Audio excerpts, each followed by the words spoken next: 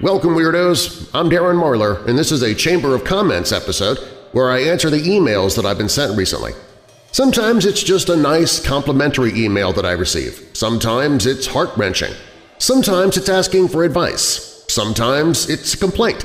You can email me anytime about anything at darren@weirddarkness.com. You can treat this like an AMA. Ask me anything. Again, my email address is darren@weirddarkness.com. Darren is D-A-R-R-E-N. And your emails do always come directly to me, not an assistant or a service. I do try to read every single one of them. And more often than not, I'll reply to those emails here in the Chamber of Comments. So again, email me darren@weirddarkness.com. And I do have quite a few to share today. I'm going to start with the last couple that I've received, though, for a good reason. The first one comes from Matthew. He says, "Hey Darren, huge fan! Greatly appreciate all you do for depression. My wife has been struggling for years with it and has looked into the 7 Cups app.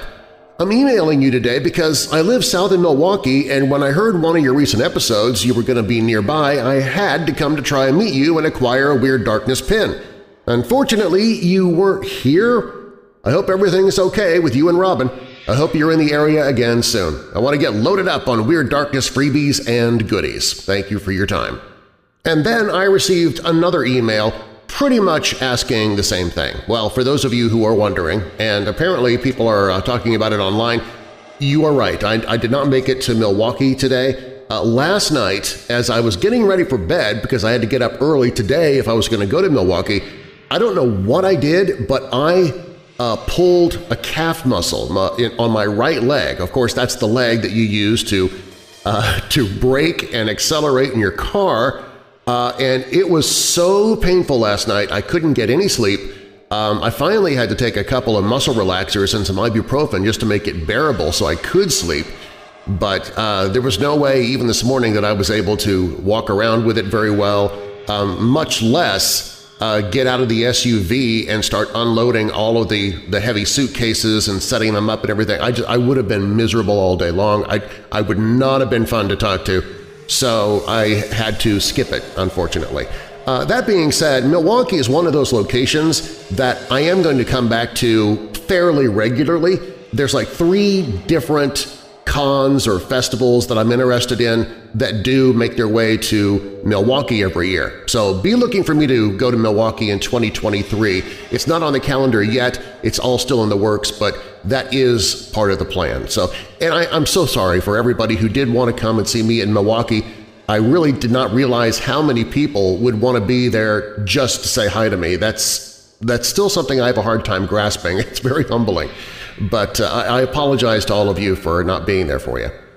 Chris sent me an email saying, "I've been listening to your show for a few years now, and I've not heard a bad story yet. I especially like that you go across the board with all the stories that you tell, a little bit of everything weird and creepy, and a few that I thought were heartwarming. When I was in the hospital, I went back through your library and listened to your earliest stories, and it helped me get through the boredom of waiting on the doctors. That was a huge help, and know that there are a lot of people that you've helped through a hard time without you knowing it. Thank you for that. I really like the fact that you're not afraid to bring awareness to something a lot of people struggle with. There's no way of knowing how many people that you've helped through their dark times. Once again, thank you for that. The LaFleur County Bigfoot War. It's a story I have heard a few times, but the way you tell it is the best. I was born and raised in LaFleur County, and I can tell you there is a lot of things that go bump in the night. There's several hundred places here, and I myself have seen what I call a black shuck. If I continue this email, I'll begin to ramble on, so on that note, I'm ending this email. Thank you for all you do. Your pal, signed, Chris. Chris, thank you very much for the email. I kind of wish you hadn't stopped the email. I'd want to hear more about that black shuck sighting. But then again, you can send that to me for a future Fireside Frights episode. Just go to the Tell Your Story page on the website and let me know about that black shuck sighting. I don't think I've ever shared a hellhound story in the Fireside Frights, not that I can remember, so that would be a great one to have. And I appreciate you giving me the compliment on the story about the LaFleur County Bigfoot, and also the nice comments about the whole depression thing, the mental health stuff. I really do appreciate that. I'll take this as an opportunity then as well to let people know that we're still doing the Overcoming the Darkness fundraiser this month, and we are just under halfway to our goal. And it is halfway through the month. So we're just a little behind schedule of where we need to be. If somebody's planning on giving towards our Overcoming the Darkness fundraiser, be it $5, $50, $500, whatever it is that's being led, that's on your heart to give, we would really appreciate you giving as soon as you can. Just go to the Hope in the Darkness page at WeirdDarkness.com and you can get the links there on how to give and also learn more about the painting that we're auctioning off, a painting that was really created in a very special way, but I'll let you read about that on that page. Steven sent me an email saying, "Hey Darren, I don't know you knew this or not, but I remember one of your stories called The Watcher. Well, I was scrolling through Netflix and I found a show called The Watcher, so I decided to watch it. It falls right in line with the storyline I heard on your podcast, and I thought how cool it was to hear about it on your show, and now Netflix has a show about it. Anyway, I'm looking forward to this year's Halloween show. If you have a few hours to burn, you might want to check it out." Thank you, Steven. I did go ahead and jump onto Netflix and I found The Watcher, so I put it into my queue to watch in the future. It looks like it'll be very interesting.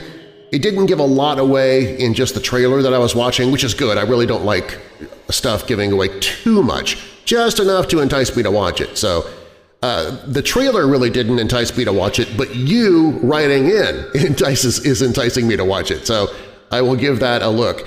And yes, I'm looking forward to this year's live stream as well. Halloween, all the details on what time zone for you, what time it starts, you can find that on the live stream page at WeirdDarkness.com. But yeah, this is the one time per year, only do it once, on camera. I do the show live on camera. It's not pre-recorded like you normally hear. It is live streaming. I got the camera on me. I've got a camera on my front porch so we can watch the trick-or-treaters when they stop by. I've got some fun videos that I'll be playing. I've got a couple of sing-alongs, so if you've got people watching with you, which I highly encourage you to do, get some friends or family. If you're having a Halloween party maybe, you can have me in the background, and when it's time for a sing-along, you can turn up the volume and everybody can sing along. And I also have a special song that I wrote myself, something very special I wrote just for the live stream. And I'm not much of a songwriter or even a singer anymore. I used to be, but the voice is not the way it used to be.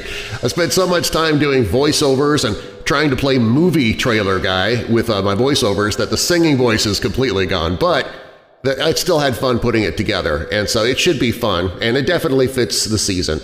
But it's going to be a great time. Oh, yeah, and I'll also be doing giveaways. Like I did last year, I'll be choosing random people from the email newsletter subscriber list throughout the show. So if you're not already a subscriber to the newsletter and you want to maybe win something during the Halloween live stream, you'll want to sign up and be a part of that.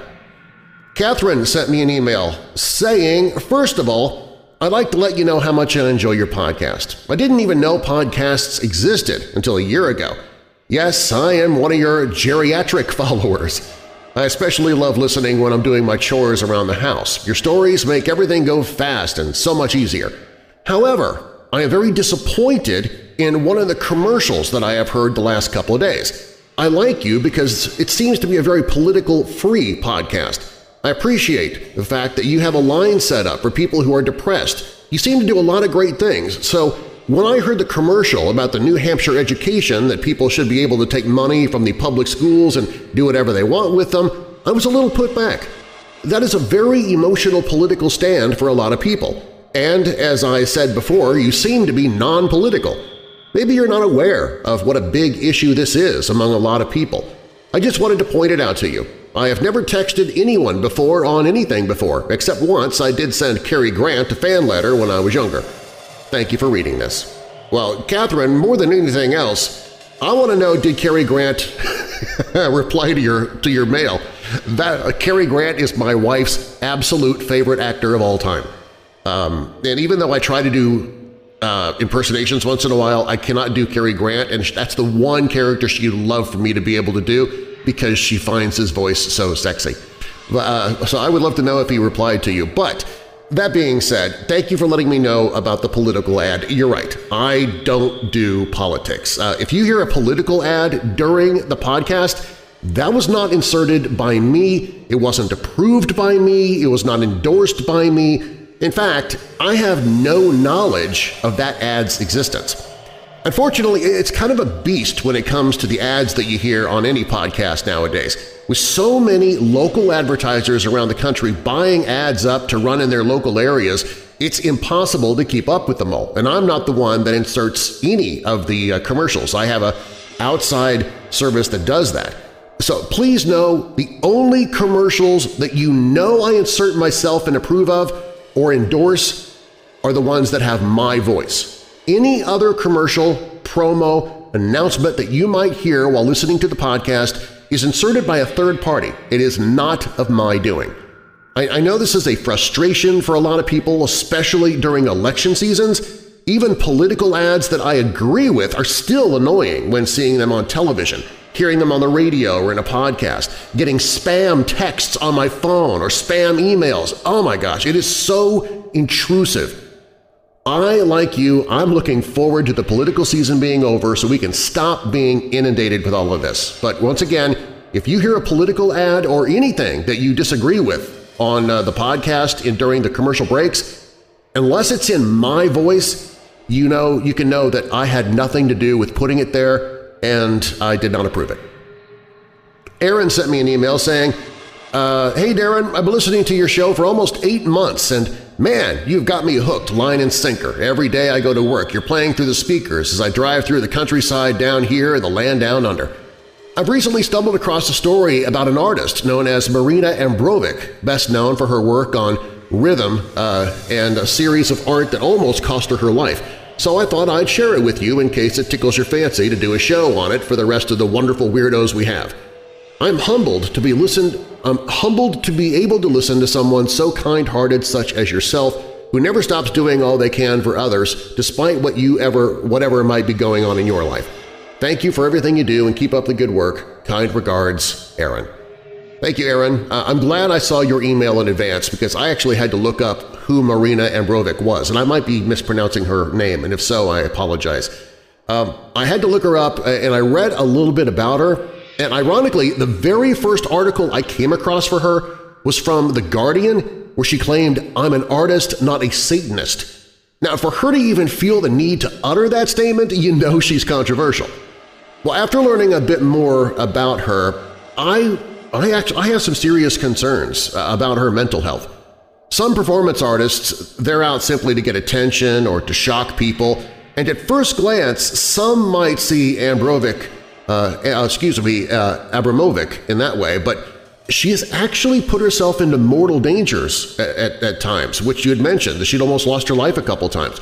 She passed out when she was surrounded by a pentagram of flames. She was chained up once, allowing the audience to do whatever they wanted to her, and that means anything. She walked away from that with deep, lasting physical scars to her body. I gotta wonder if Marina she's not necessarily a masochist as some claim she is, but rather somebody who truly doesn't love themselves, and despite public appearances and statements, is not as confident and self-assured as she makes herself out to be. My heart sank when reading about Marina Ambromovic. It's horrible. I truly hope somebody can reach her and help her find a different way to express herself. I mean, she could still be a performance artist. She could still be influential in that genre. She could still be controversial if she wants to. Not my cup of tea, but I can understand some people like that kind of stuff. But when you bring yourself to the point of purposefully self-harming yourself just for the art or self-expression, you make me really concerned about your mental health. And if you know somebody that is doing self-harm to themselves, be it for artistic purposes or not, you might want to check out some of the resources on the Hope in the Darkness page at WeirdDarkness.com. I received a message from one of my patrons, from Jamie. She said, "I'm so glad that you posted this, as I would love to listen to when you do it, but I'm lucky if I can stay up until 9:30 p.m. I get up for work at 3 a.m., and since it doesn't start until 11 Eastern Time, I get to hear it here." Well, she's referring to the weekly listen and chat that I just started doing I'm on a station in Las Vegas, KCOR, and on Tuesday nights at 8 p.m. Pacific, 11 p.m. Eastern, they air the show, both hours of it. It's usually the show that you hear on the weekends, but they air it on Tuesdays.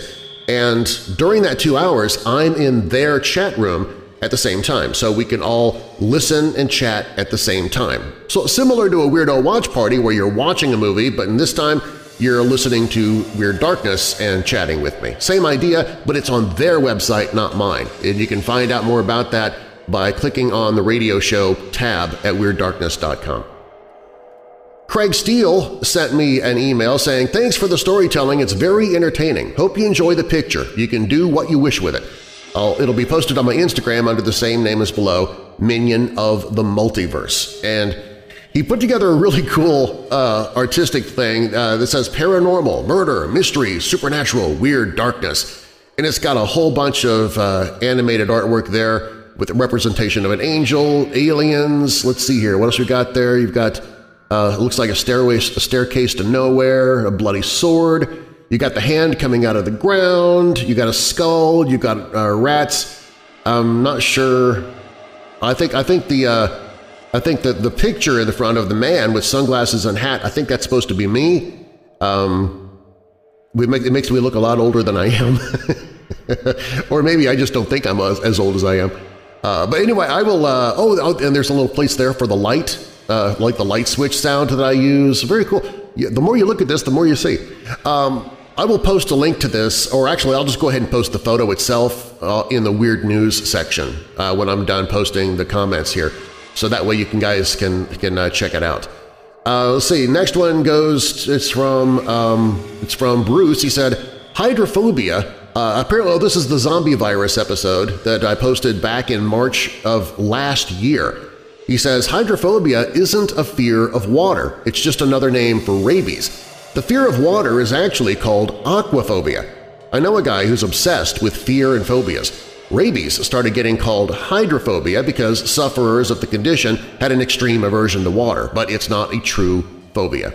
Well, thank you, Bruce. I appreciate the info on that. That's something I did not know. Learn something new every day, even from my weirdos. Kelly sent me an email. She says, "I was vaping in my room one day a few months ago, and for some reason I decided to snap a photo. In the smoke, you can clearly see a word – die. The next day, no kidding, my 16-year-old Chihuahua passed away unexpectedly. I had written to you some time ago about sleeping in this very same room and waking up next to an entity that called itself Elder. I don't know if you remember that or not. Ever since then, I've lost another dog, a Rhodesian Ridgeback named Luna, and I hear her walking around on my second floor sometimes at night. I now sleep in the second floor. This photo was on the third floor, attic of my house. To this day, I occasionally hear heavy footsteps up there on the third floor when I'm in bed. I live alone. I'd love to hear what you think of this photo. Take care. Signed, Kelly, also one of my Patreon supporters. She says, P.S. I love the show." So she sent a couple of photos here, and there is a smoky, I guess some people would call it ectoplasm, the kind that floats in the air. And yeah, I can see the letters that she's looking at. I can see the D in the I pretty easily. The E is a little harder to see. I actually see a lowercase e, but she says she sees the uppercase, which I can also kind of make out. But it definitely does look like there's actual letters in the air. I'll post. You know what? Instead of posting these to the Weird News page, I will post these to the blog post for this particular episode of the Chamber of Comments. So if you go to the website and click on Special Series Episodes, there is a drop-down box. You can click on Chamber of Comments, and that has all the episodes of just the Chamber of Comments, and I will place these photos I'm talking about within that episode's blog post. That way you can see it all in the same place. Kelly is another one of my patrons. She said, "Hey Darren, I've just listened to your Chamber of Comments from October 4th. Firstly, I hope your depression and migraines are getting better. It's great that you're busy with work, but remember to make time for and look after yourself. You can only give to others if you have reserves for yourself. Secondly, I'm glad you mentioned about having used Dark Archive episodes, as I was sure I'd heard some of them before. I even looked through the descriptions to check, but there wasn't anything there, and I wondered if I was going a little doolily. Well, more doolily than usual, anyway. I see this year's Overcoming the Darkness campaign is steadily increasing. I've already donated and hope that the money keeps coming in. Remember, last year you found the beginning of the month was quite slow, and by the end you managed to raise so much more than anticipated. Congratulations on bringing us 7 years of Weird Darkness. Long may it continue. Kind regards, Kelly. Thank you, Kelly. I appreciate that. And yeah, the migraines are getting a little bit better. The depression is definitely getting better. One of the things that I think I mentioned in that Chamber of Comments was that I still hadn't done my taxes for 2021. I know most people get those done in April, but I had that giant computer crash. I told you about it. I won't go through all of that again, but I finally just turned everything over to the accountant, and even today we're still going back and forth with the accountant trying to nail down everything. And it looks like I'm going to be owing the state of Illinois a lot of money, like over $11,000. I don't have to owe the IRS, the federal, because I did enough estimated payments for that. I'm okay, but oh, Illinois. I hate you, Illinois. I hate you, Illinois. But at least I have that off my plate, though, and that took away some of the depression. And as we get closer to the live stream, and once that's over, then that stress level will be gone, as well as all of the October events, and things will slowly get back to normal again. Petra sent me an email saying, "Oh my goodness, I never win anything!" She is my Weird Darkness winner for October. She just was randomly chosen from my list of newsletter subscribers, and on the first of each month I choose one. She was the one for October. She says, "Oh my goodness, I never win anything. I am shocked and very pleased. Mr. Marler, I feel like I know you from the years' worth of Weird Darkness podcasts that I've enjoyed. You have a wonderful voice and are always interesting and accurate in your stories. I admire and laud your Christian approach. If only there were more people like you, the world would be a better place. I wish you a long and successful career with many more podcasts to entertain and teach us. I live in Australia, though I am American. If you ever decide to bring your bride to Oz for a visit, I have a spare bedroom that you're welcome to use. Looking forward to my goodies, and if I didn't mention it, Weird Darkness is definitely my favorite podcast. You rock, signed Petra." Thank you, Petra. I love your name, by the way. I think I've only met one other person in life with the name of Petra. And I love its meaning, too, because Petra means rock. Petra is just a flipping of letters for Peter from the Bible, and Peter was called the Rock. Jesus called him the Rock. "I will build my church on this rock." And he was talking to Peter and what Peter had just said. So Petra means rock. It's just pretty cool that that is your name. So, but thank you very much, Petra, and again, congratulations on winning my monthly giveaway. And our last one comes from Ryan. He says, "Hi Darren, I'm a huge fan of the paranormal and have been listening for a few months now. I enjoy the show but have one question for you. Why include true crime? It's the one thing I really dislike about the show, is I really do not like true crime podcasts. It's not because I'm squeamish or prudish, but rather because I don't think murderers and criminals should be glorified by people retelling their tales over and over again. How would the victims or relatives of victims in these crimes feel knowing that the person who murdered their loved ones is being celebrated through these true crime segments? I don't know what the solution is, because I know you have a show to do and your listeners probably enjoy those sections, but for me, they and the paranormal stories that sound fake are the parts of the show that I skip. Maybe you could separate your releases into episodes that are all paranormal or all true crime, or provide timestamps of the start of each story so listeners can skip ones that they don't like. Anyway, thanks for taking the time to read my email and hope everything is going well for you. Signed, Ryan." Ryan, that is a really good question. And honestly, I've never really put much thought into it. I do it specifically, as you mentioned, because a lot of people like that type of thing.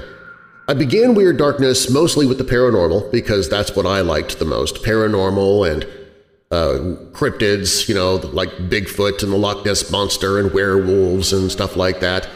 And then I saw how popular true crime was, so then I started adding those stories along with unexplained mysteries, and essentially it just became anything weird strange, macabre, dark, anything that fit that genre ended up being part of the show. And that's what most people seem to like.